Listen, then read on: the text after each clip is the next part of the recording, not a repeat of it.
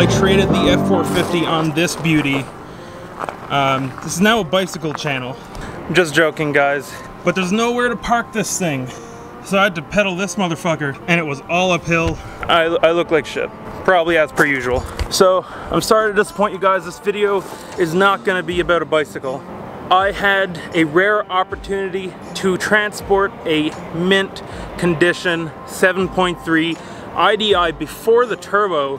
The interior was redone to factory. It has less rust than my 2014 F250. So I want to do a bit more than just starting it, shutting it off, and some B-roll, because this is a throwback to basically what started this channel.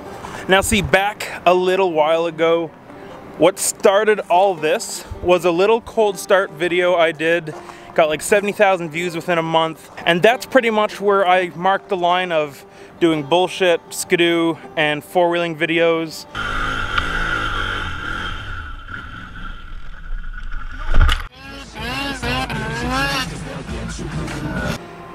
Random stuff to making this a truck channel, a diesel pickup channel. It was pretty cool getting to start up one of, if not the first, Power Stroke Ford made. That thing is just a time capsule. And after that, just to make the video a little bit longer, I'm gonna do some Q&A stuff. Enjoy the truck.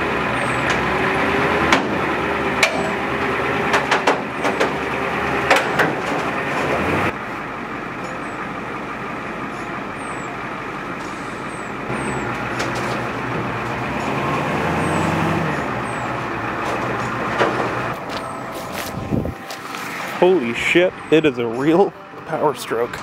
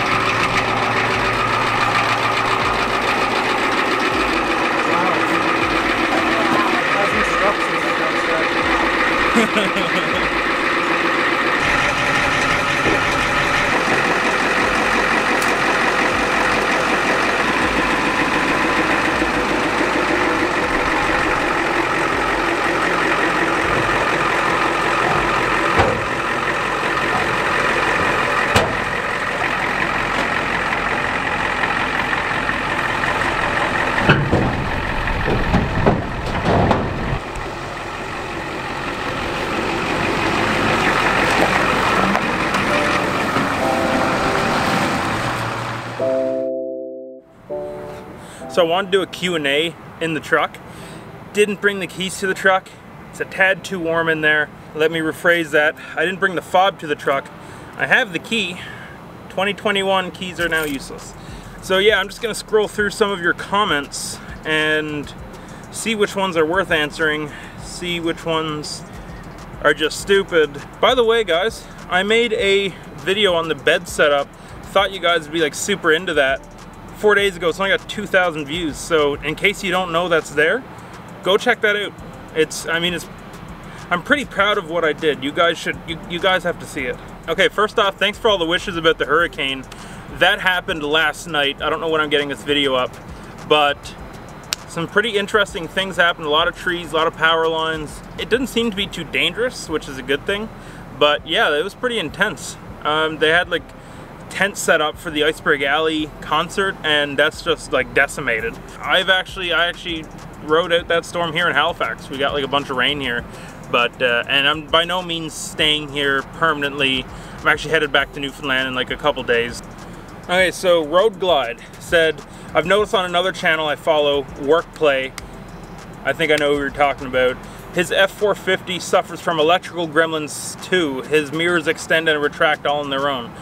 I have had some weird electrical things happen. Not sure. I hooked up a dash cam. Now I did it like how everyone else did it, but it was after that I had some electrical issues. I had some electrical issues before that too, so I'm not sure what's causing what. I mean, I'm not doing anything different than I did with the 350. My mirrors, actually right now you can see my mirrors are out. It's not where I left them. You don't need mirrors out to tow a 14-foot utility trailer.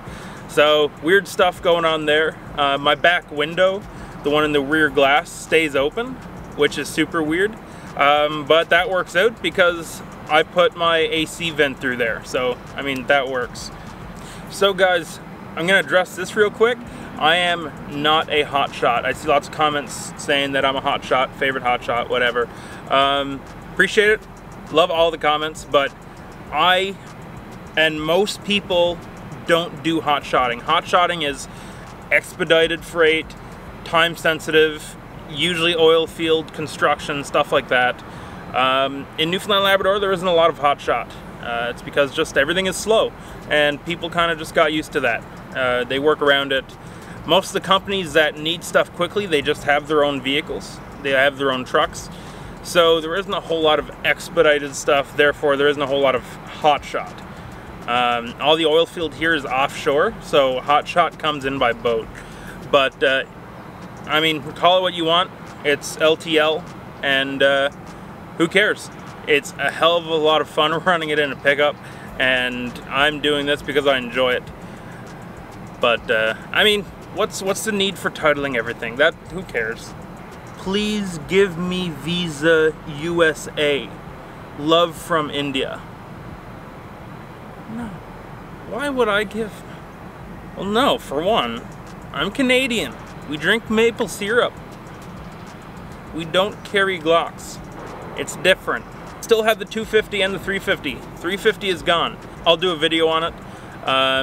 It's actually a good story. While I'm only making a video a month, or even less, which I'm working on, there's other things to be told. 250, once again, 250, it's not going anywhere for the foreseeable future. So, moving on.